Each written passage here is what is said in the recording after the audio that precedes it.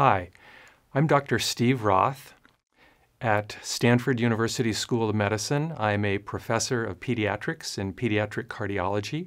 I fell in love with pediatric cardiology because of the interplay of anatomy, the defects that children have with structural heart disease that they're born with, and how that changes their physiology, how the blood goes round and how the blood is oxygenated, and how that impacts how they can grow and how they can exercise.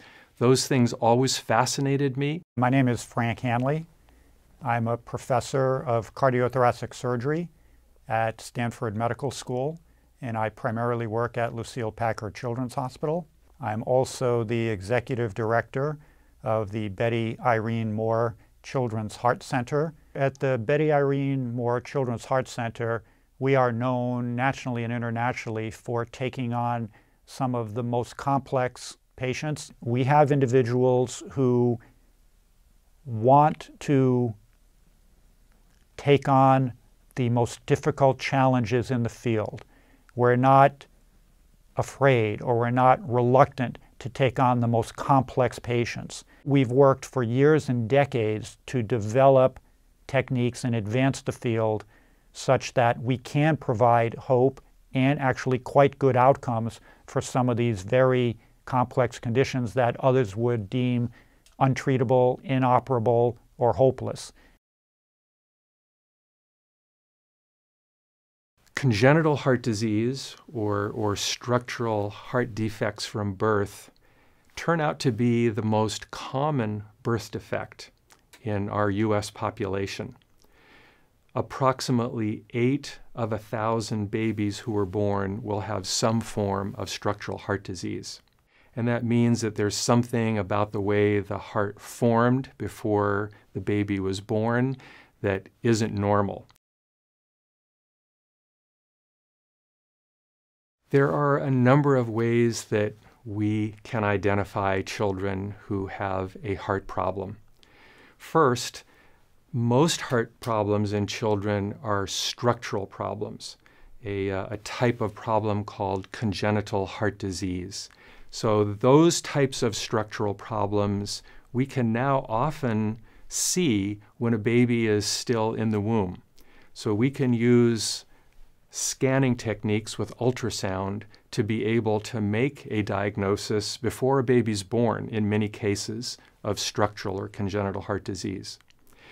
If we're not able to do that, if it isn't detected at that point in time, oftentimes a baby will present within the first days or weeks of life.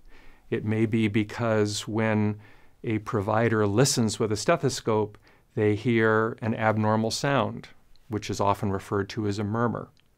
Or perhaps a baby who seems to be breathing comfortably doesn't have normal color, perhaps is a little bit blue. We use the term blue when the oxygen level is a little lower than normal. That's fairly easy to detect now with simple screening techniques in the hospital before a baby goes home, and is a standard practice in most newborn nurseries. So either early on before a baby's even born or soon after birth with simple screening techniques, we can detect the majority of heart defects, especially the most significant defects. In some cases, we don't know the exact cause. It may be that something occurred during the time of gestation, during the 9 months before a baby's born, perhaps a viral infection or exposure to something that causes the heart to develop in an abnormal way. There are, however, in some cases, abnormalities that occur along the way as a child progresses. These are acquired heart defects, which are much more common in adults than they are in children, but they do occur in children and are caused by a number of different types of insults to the heart. There are a few things that a mother, an expectant mother, could do that might reduce the chance of having a baby with a structural heart defect. So making sure that diabetes and blood glucose is under good control during the time that a baby is developing in a mother. There are a small number of medications that have been associated with the development of structural heart defects or abnormal heart function. That information is often available from an obstetrician and certainly is available from pediatricians and pediatric cardiologists as well. It depends on the specific type of heart defect. There are some types of heart defects that clearly are related to genetic abnormalities that can therefore run in families over generations. It's more likely then that a child would be born after a family history, a positive family history of that particular type of heart defect. Many heart defects, though, occur in an unexpected pattern. That is to say, the family doesn't have a history of congenital heart disease and a baby is born with a structural heart defect. And typically when that happens, while there is a slightly increased chance of a next child, if another baby is born to that set of parents, also having congenital heart disease, it's only a few percent higher. The most common types of problems involve mild abnormalities of one of the heart valves or a residual hole between the upper two chambers of the heart, the atria, that's an atrial septal defect, or between the two lower chambers of the heart, the ventricles. It's called a ventricular septal defect. Statistically speaking, when you look at a large population of children, when you see the types of defects they have, many of them are the simpler ones that are easier to treat and occasionally even can resolve on their own over time. There are two fundamentally different techniques. Surgical techniques, which are more time-honored and have been in existence now for almost 70 years in our field, and newer techniques that are less invasive, that are therefore easier to undergo in a sense, and are performed with catheters instead of with surgery. It's very important to say that even in the types of surgeries we can do, or sometimes the catheter interventions we can do that lead to a repair, it's not truly a cure most of the time. That is to say, we haven't totally corrected a situation to the point where it's just like normal. It's as good as if there never were that congenital heart defect. So one of the major goals that we have in our program at Stanford and Lucile Packard Children's Hospital is to work over the next generation, the next few decades, towards true cures, or better yet, even towards prevention of these types of defects.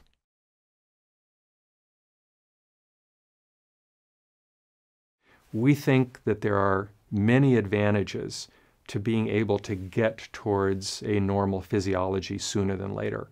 So our strong recommendation for these types of problems is to intervene earlier and to balance the best time for surgery with a longer period of time with more normal physiology whenever it can be achieved.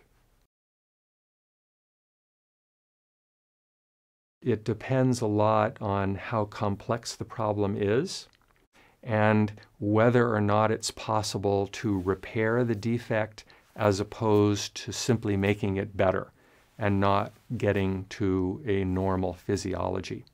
Heart disease can have a big impact on normal growth and development. We are very much aware of that, and our programs have built into them the importance of thinking about how best to optimize the potential of every child, whether their problem is a relatively simple one and we don't expect there to be much disturbance from usual growth and development, or something on the other end of the spectrum that's very dramatic and can have an enormous impact on how a child is able to move forward, to grow and to develop and be a playful, happy toddler.